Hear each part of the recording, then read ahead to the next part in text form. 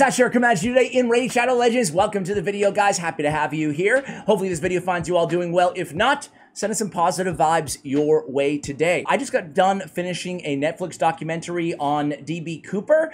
Pretty good stuff. Check it out. You know, the guy who hijacked a plane back in 1971. They never found him. Took away, parachuted out with the money. Pretty interesting docu-series. I was familiar with the story, but it shed some light on some new, I guess, elements that you guys might be interested in if that's your thing, if that's your jam. So today we're going to talk about, hopefully it's everybody's jam to get free amazing champions for free inside the campaign. It's been a long time since we talked about campaign farmable champions, and really I think every player, especially starting this game out, should invest in all of these champions at least to level 50, because they can help you out tremendously in faction wars, if not on your main kind of dungeon teams.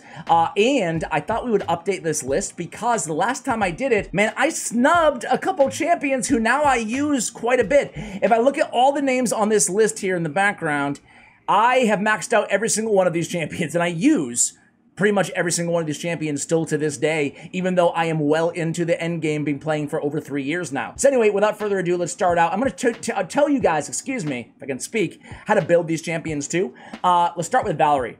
So Valerie's a support champion. You can pick her up in the first stage, and she's great. She has a swing ability. Wow, I mean...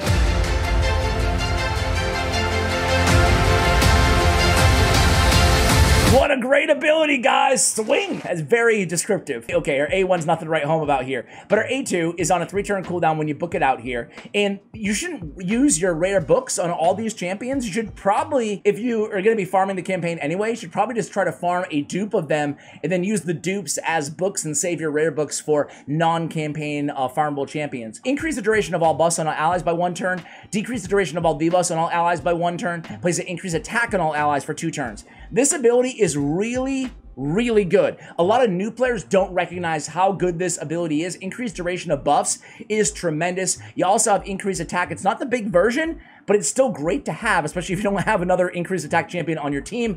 What's more is, she has a shield, albeit on a 5-turn cooldown, but a pretty decent shield based on her level. So, interesting. It also heals each ally according to the number of buffs they are currently under. So, pretty cool champion. Definitely a very viable support champion, if nothing else than for Bannerlord's Faction Wars. We want to have her fast if we can, right? Because buffers in this game especially increase the duration of all buffs and decrease the duration of all debuffs by 1 turn. Sometimes that's all you need. Sometimes 1 turn will remove the debuff.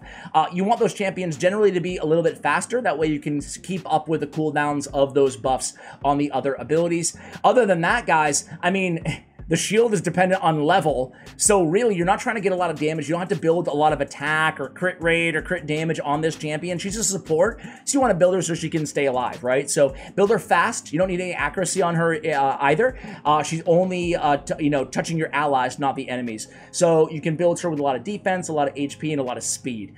Next up, so fairly easy champion to build. Now we're going to go all the way to stage 4 here in Durham Forest. And we're going to start out with Spirit Host. So Spirit Host, you can utilize, on her A1, she has a heal, 50% damage inflicted, whatever. Increase attack, big version on all allies on a 3-turn cooldown, that's great. And then on the A3, we have a cleanse and a block debust for 1 turn. Now this Dark Gift ability is another one of those abilities that, I remember me back in the day, at least I can only speak for myself here, right? I didn't value this as how good it is, right? So yeah, train me for? Well, couple picks. I'm gonna kill you. You can use her in the early game in the arena, and what you do is you build her in immunity gear, and then she comes in, and whoever else on your team gets provoked, gets any debuffs, essentially. She'll come in with immunity gear. She will not be, crowd controlled, CC'd herself, and she comes in there, cleanses the rest of the team. That's why building her with either high resist if you don't have any immunity gear yet, or immunity is going to be the best bet for her. And again, similar to Valerie, we don't care necessarily about damage on this champion, so you should not be building her, to really get a ton of crit rate, crit damage. A little bit of crit rate is nice because you get the heal on the A1, but trust me, the heal is not really the highlight of her kit, right? You're going to be relying on other champions to keep her alive for the most part anyway, and that increased attack is going to going to be really nice for the arena. To me, she's definitely an arena type champion. However, you can definitely use her in other areas of the game too. She has a speed in all battles by 10% aura, which is actually pretty solid. And she doesn't need accuracy either, guys, but fast speed is going to be great. Also, right here, Graybeard. Graybeard's a little bit tougher to build, but I love this champion. Let's start with his aura. So his aura is increased allied defense in dungeons by 30%. That is one of the better auras out there in dungeons. Forget about just rare champions. I'm talking rare and epic and legendary champions. There's not that many that are better than that. Only a few come to mind, Norog being one of them. But allied defense in dungeons by 30% is tremendous. It's going to help you a lot with progression in your traditional dungeons against Ice Golem, Fire Knight, Spider, Dragon, stuff like that, right?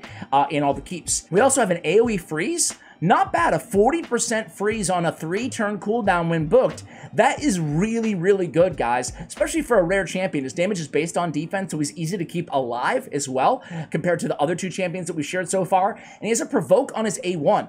So he has counterattack on himself, which is going to lead him to be doing more crowd control with his A1 every single time he's hit. He's going to have a 70% chance, which is a very high provoke land rate on your A1. Can even help you out in early stages against the Magma Dragon as your main provoker. I'll tell you what, guys, Graybeard is a really solid champion. However, you do need to build him with accuracy. He does have fairly low base speed, so stat priorities, I would start with accuracy to land these freezes and the provokes, and then add a little bit of speed and try to get his crit rate close to 100, because you can put out some decent damage for a defense-based champion. All right, next up is going to be all the way in stage 6, and that is going to be Eris. So she's the one I snubbed, and some of my viewers will know that I didn't realize that she was a campaign farmable, and I opened a bunch of shards, hoping to get my hands on this champion. The good news is I did. Eris! Eris! We got her, guys! Bad news is I could have just went right into the campaign and got her that way. Bro! She's available! She's available in campaign! Oh, man. We all make mistakes, I guess, right? Bullseye, whatever. But the A2, check this out. Removes 1 random debuff from all allies, and then has a 100% chance of placing increased speed on allies for 2 turns, is on a 3-turn cooldown. Step aside, Apothecary. Step aside. Eris is But that doesn't make any sense. I shouldn't even compare to Apothecary, one of the other better rares, not campaign farmable out there in the game. But the cool thing about her is she's not as good as a speed booster, right? She doesn't have that turn meter boost as compared to somebody like Apothecary or Haikatoon. However, she has the big version of increased speed on a 3-turn cooldown with a mini cleanse. Remove 1 random debuff from all allies. That is enough to remove stun from the clan boss. She is... on my main clan boss team, I use Eris, you know? She's that good. Counterattacks the attacker when an ally is attacked as well. So really cool. She's going to be doing a lot of A1s. When you build her for clan boss, you do want to try to get to 100% crit rate, because you can get a lot of damage out of all those counterattacks off of the Avenger passive, okay? She also has speed in dungeons by 16%. So yeah, Eris is really, really good as well. Let's go ahead and head over to stage 8 here, guys. Go to one of the, wait. Am I in stage 9? The Dreadlands, Ash. Here we go. This looks better. War Maiden. I mean, most people in the game, if you're brand new, you probably don't, but most people who have been playing for any amount of time know War Maiden. She is the best decreased defense champion out of all the rare champions inside the game, because she has it on a 3-turn cooldown when you book it out, decreased defense, the big version. That is great. She can also dish out some damage. You know, she left her clothes at home, but who cares? I mean, I'm not complaining, are you?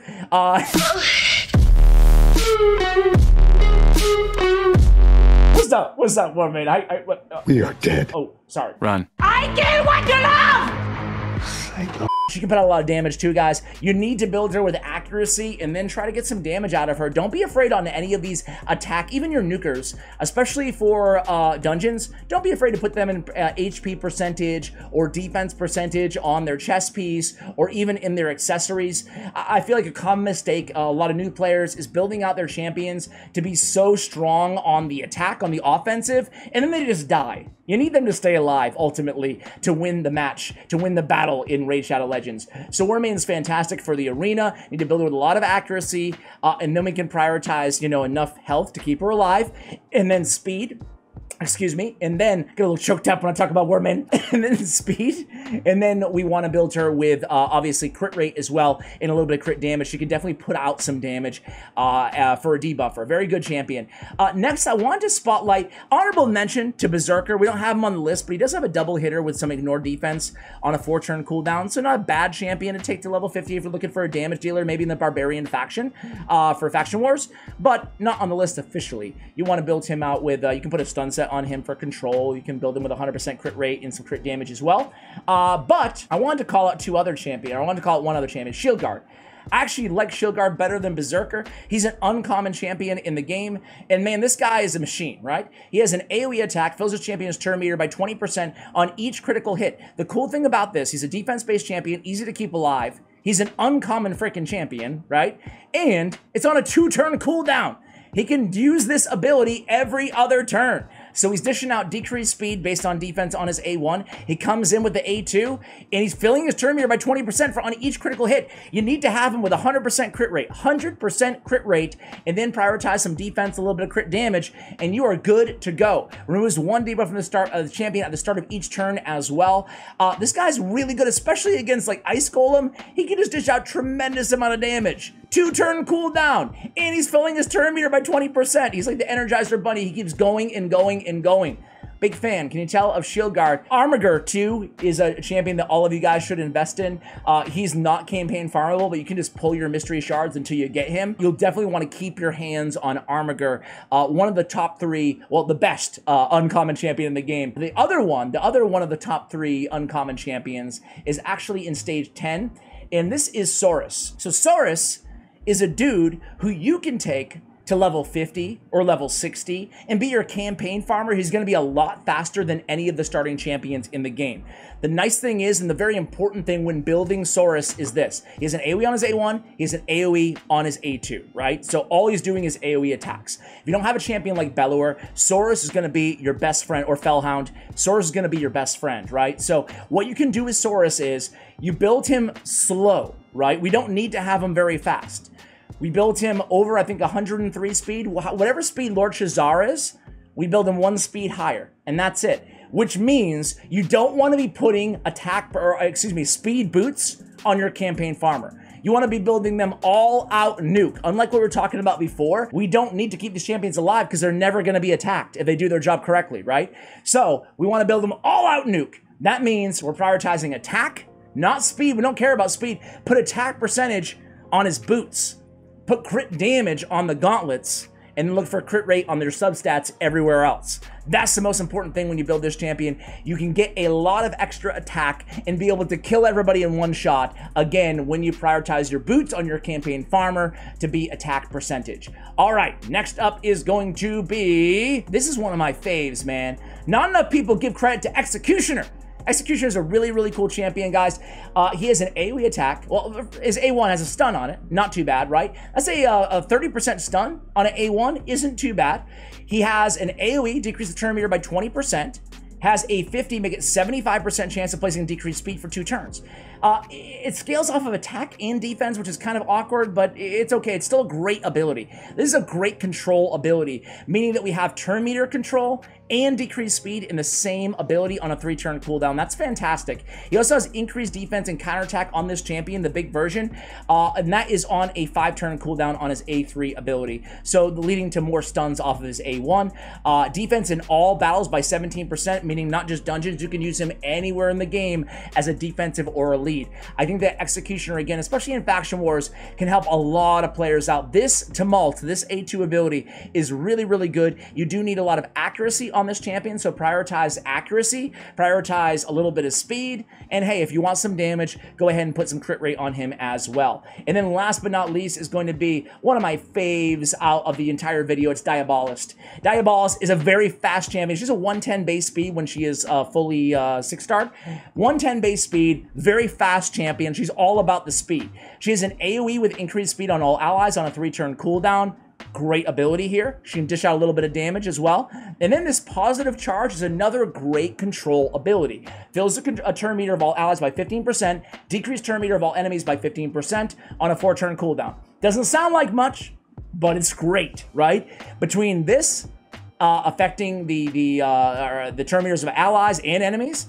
And then this, with the AoE with increased speed, she's a really, really sneaky good champion as a control element to any of your dungeon teams. So don't sleep on Diabolus. Build her fast and with accuracy, and if you can afford to do so, build her with some crit rate as well, because she can dish out a decent amount of damage throughout the longer duration battles. Guys, there it is. Those are, I think, 9 champions we covered, 9 or 10 champions that we covered that are my favorite campaign farmable champions. Really, everybody, I think, should be justified taking them to level 50 at the very least to help them out in Faction Wars. Thank you so much for watching, and as always, take care, guys.